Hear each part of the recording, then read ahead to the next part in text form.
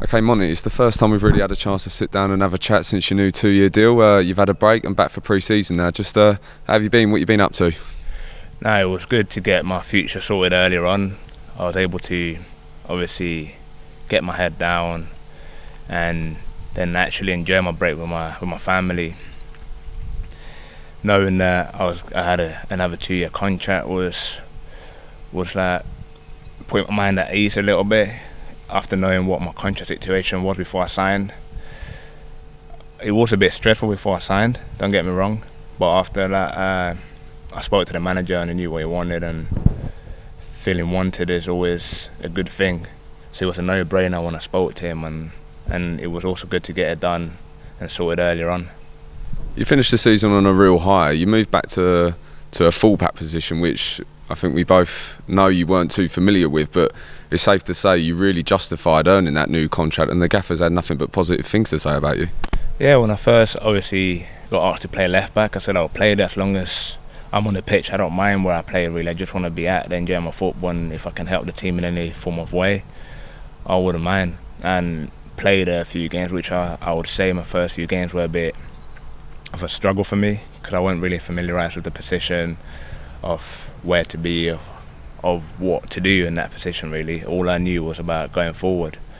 But then as the games went on, fair play to the most experienced players, even the coaching staff, that spoke to me a lot and told me when to hold, when to release myself, so it made it a bit easier for me. And knowing now that I'm going to be playing as a fullback is also good to get a full pre-season under my belt in that position. I'm able to work at it, be able to improve at it, and be able to understand it a bit more. We were just talking there about how much you enjoy your football. It's always nice to have a little break, but how excited are you to get the season started again? Oh, it's always exciting to start a new season, especially after what we experienced last season. It weren't nice at all to come into every game knowing, I know you want to win every game, but knowing that if you lost, you would be in the bottom 2. If you lost, you'll be in the bottom 3. You want to be able to come into games knowing that if you win, you're going to be in the top 10 or top 6, or even pushing for top 3 spots. And I think I'm looking forward to it. I'm excited really. It's not a new role, but I'll say it is like a new role to me, because I'm starting the season as a fullback now, not a winger playing left back. I would say I'm a fullback now, and as long as I can come through pre-season injury free, I think I'll be very happy, because that's one of my main goals, to be fair. Because last season it was up and down for me with injuries, which was my low point for me really. So I just want to be injury free and start the season well and kick on really. Now, there was a bit of a worry of relegation last season, but we stayed up by the skin of our teeth, it's safe to say. But there's something different about this season. I feel maybe a bit more positivity. There's a lot of new signings. We've had a brilliant kit launch, a brilliant new kit as well. Do you feel that positivity amongst the changing room?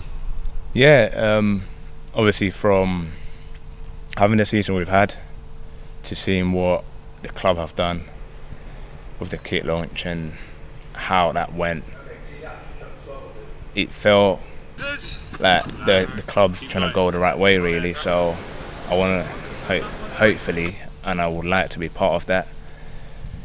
I'm here for another 2 years, so I don't not hopefully, this season should be better than last season by a country mile.